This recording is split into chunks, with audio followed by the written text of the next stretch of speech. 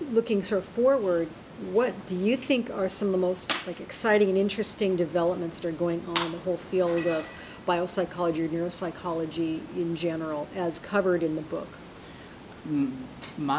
What I'm most excited about is the application of the material as it relates to treatment.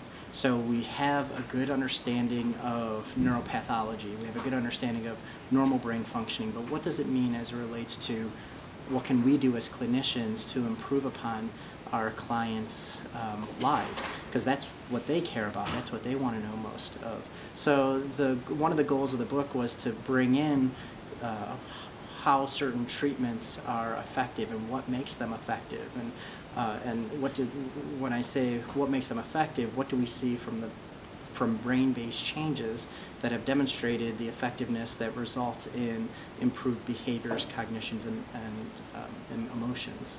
So that's what I'm most interested in.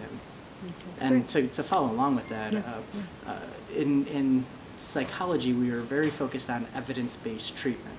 And with the idea of evidence-based treatment, we often focus on is there overall improvement of quality of life in a variety of different contexts, and we think about it from a therapeutic perspective. My perspective is that evidence-based treatment as it relates to improving emotional, behavioral, and cognitive functioning can expand beyond just therapy, but also the integration of different techniques that various neuroscientists are able to utilize.